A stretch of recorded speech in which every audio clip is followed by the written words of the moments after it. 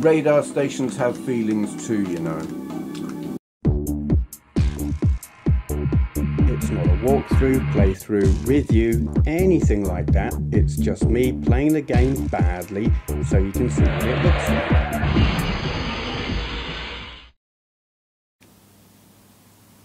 Load please. Here we go. Oh yes. Full motion rendered stuff. Because you know what I think about that kind of thing. But here we are. This is Hover Strike on the Jaguar CD, or rather for the Jaguar CD, being played on an Atari Jaguar with a Jaguar Game Drive from Retro HQ.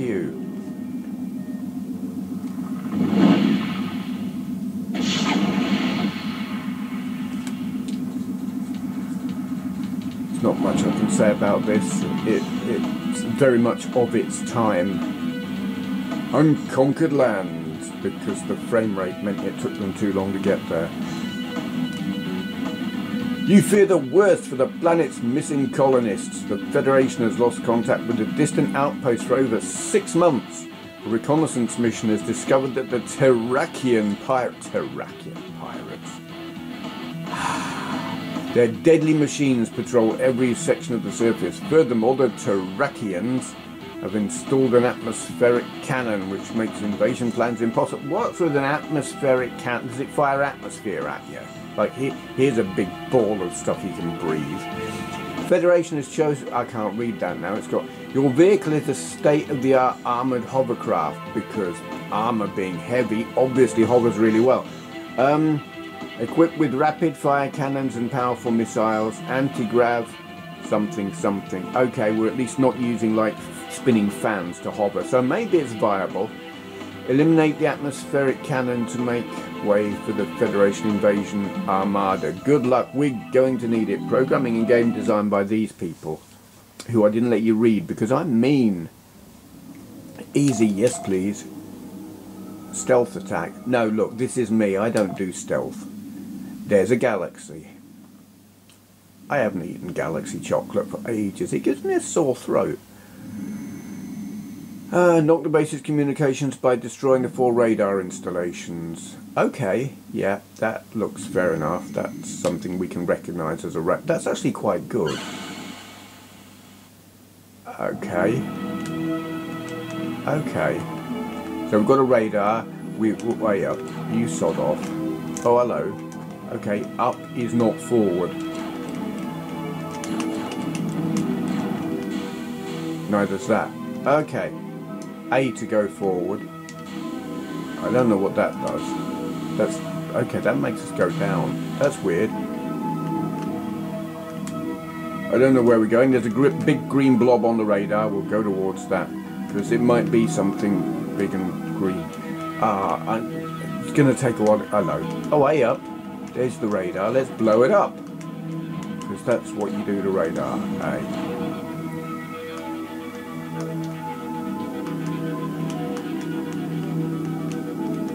Hello? What's that? It's like a big robot lizard. Well, it looks like one anyway.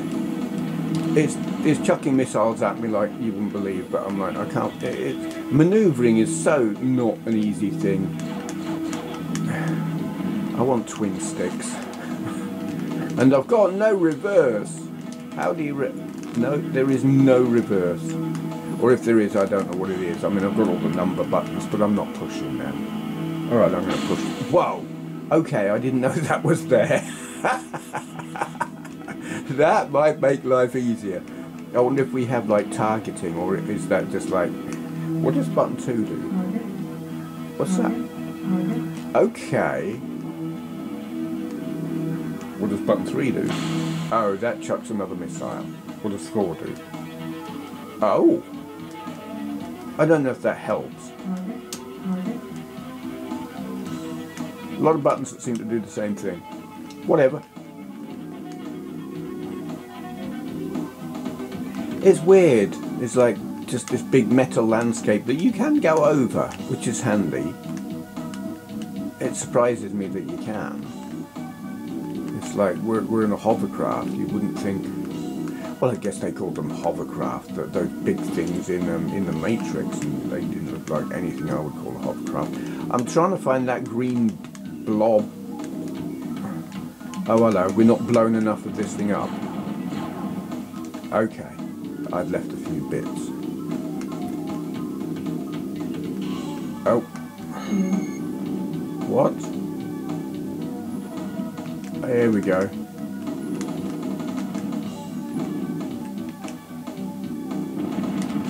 Someone's shooting at me, but I'm going to take out the radar first, because I'm dumb like that.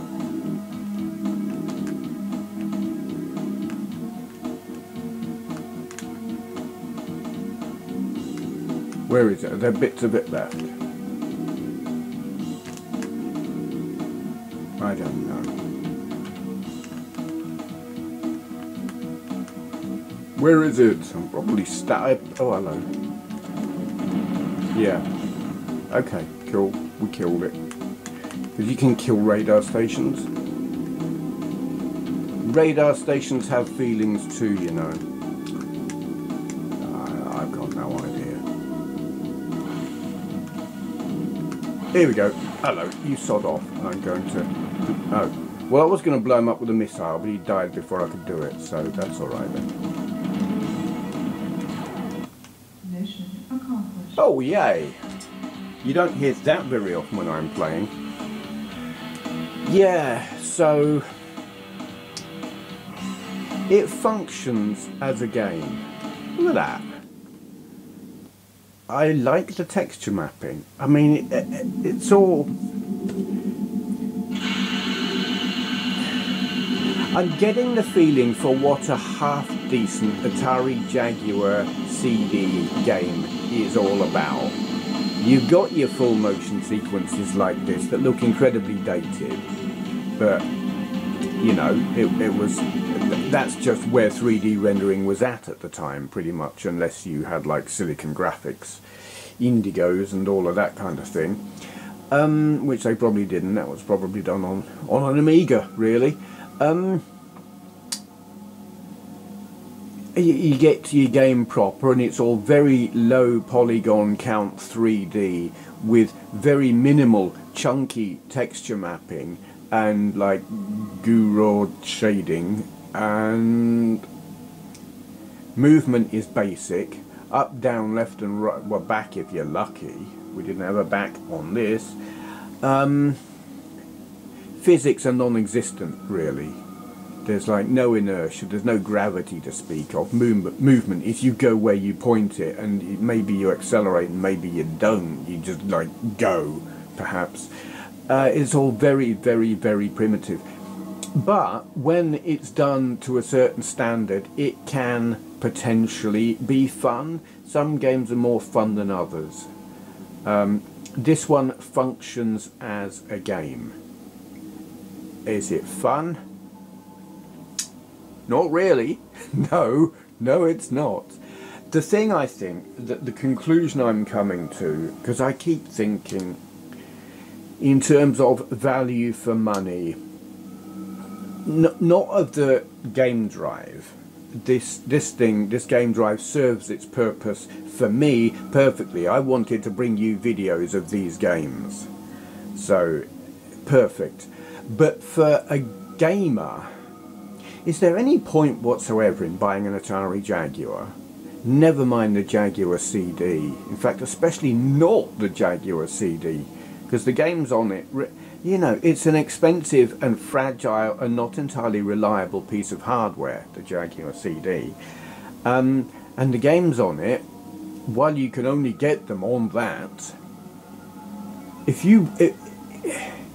you're a collector and you want some gaming history, great, totally get it, absolutely, knock yourself out, splash your money about and collect them all. But if you're a gamer, the Jaguar and Jaguar CD and their games don't make sense in the way that, say, I don't know, a Sega Saturn does. Those are kind of pretty dated games, and not all of them are great, but enough of them are great. and it's worth I mean, you can spend crazy money on something like Radiant Silvergun, but when you buy that, you're getting a fantastic game. You can spend crazy money on Jaguar CD games, and you're getting something that at best just about functions as a game, but my God, it's not fun. If you just want a game on original hardware,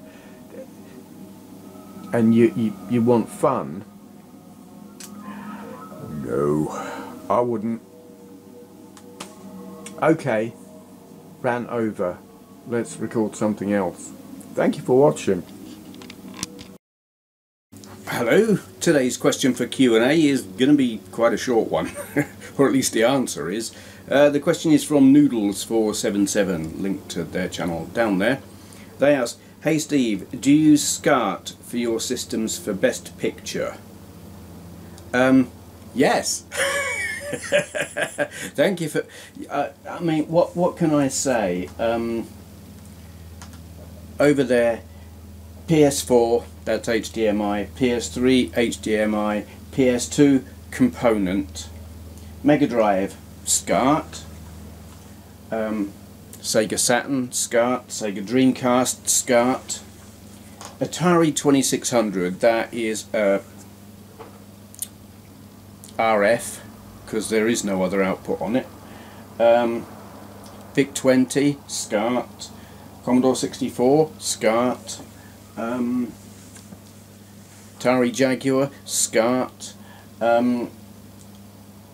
Sinclair Spectrum. I've got a composite mod on that, so it's just the video out is it's component composite, and it goes into a SCART adapter, so SCART-ish.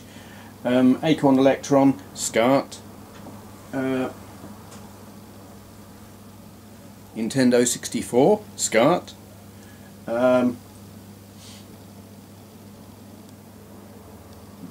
RF, no video output at all. Oh, no.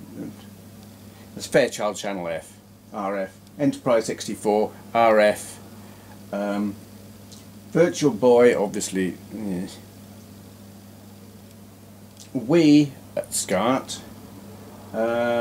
NES, RF. SNES, SCART. Vectrex. Yeah, okay. Xbox 360, HDMI. Apple Mac, well, it's got built-in screen. ColecoVision, that's RF. Dragon 32, SCART. Couple of Apple laptops, they're obviously built-in screen, so yeah. Atari XEGS, do you know, I can't remember what output I've got for that. I think I've got a SCART lead for that, I think so, don't remember. Yeah. There's